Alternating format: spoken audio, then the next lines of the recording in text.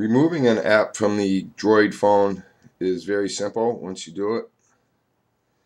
Let's go to Marketplace.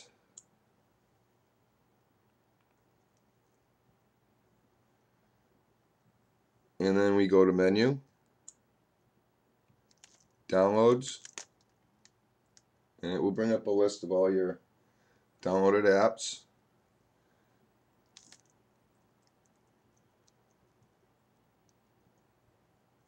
We have one here, Compass, that I don't really like. So it will bring up a screen with open or uninstall. Hit uninstall. We'll confirm that you want to uninstall it. Then we'll ask you 3 questions why you're uninstalling it. Just don't want to use it anymore. Click OK.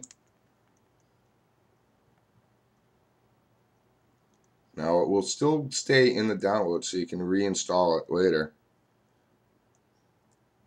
But we'll go to the home page and make sure we've removed it.